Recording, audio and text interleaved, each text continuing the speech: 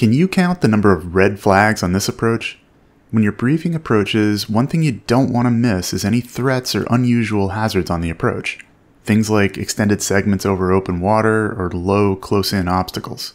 Approach plates don't come with blaring warning signs, so unless you're looking for the red flags, this approach into runway 26 at Danbury, Connecticut can seem like any run-of-the-mill RNAV. Let's look closer. First, there's a big right turn right at the final approach fix.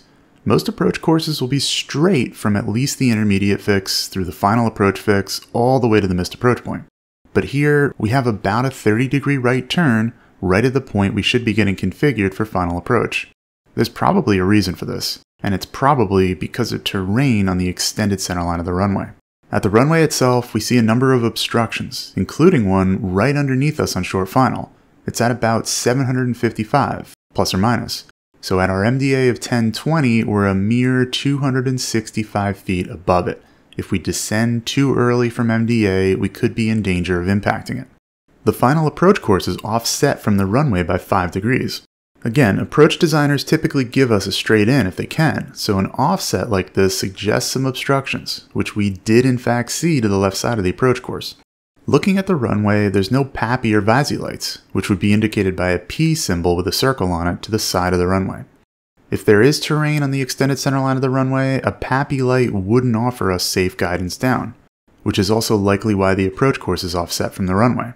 The runway has a very displaced threshold, shown by the 2 oval symbols down the runway. A displaced threshold is typically there for obstruction clearance for landing aircraft, giving us more clues as to what's going on. The vertical descent angle is listed as 3.77 degrees. The standard is 3, but it seems like something is stopping us from making that shallower descent angle. Finally, and this shouldn't be a surprise, there's no option to do an LPV approach. We have 2 MDAs, an LP, localizer performance, and an LNAV, lateral navigation. The LP gives us a more precise localizer if we're WAAS enabled, but no vertical guidance like on an LPV. Here's the approach. Here, we're arriving at the final approach fix. You can see the runway at about our 1 o'clock.